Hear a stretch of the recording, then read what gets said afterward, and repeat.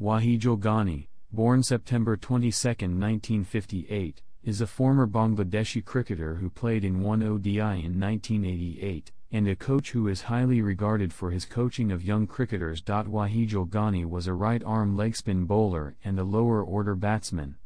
He played his only ODI match for Bangladesh against Pakistan in the Asia Cup at Chittagong Maziz Stadium in 1988. After retiring, he dedicated his time to finding and coaching young talented Bangladeshi cricketers.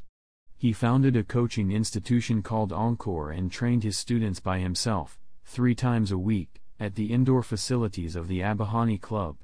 One of his students, Muhammad Ashraful, who was discovered by Ghani at the age of 11, scored a Test century in 2001 at the age of 16 to become the youngest centurion in Test history. Another of his students, Muhammad Sharif, also started his international career on a high but later lost his place for the national team because of long-term injury. He also coached Afiqul Islam Sadi, who is playing for Bangladesh national U'19 cricket team.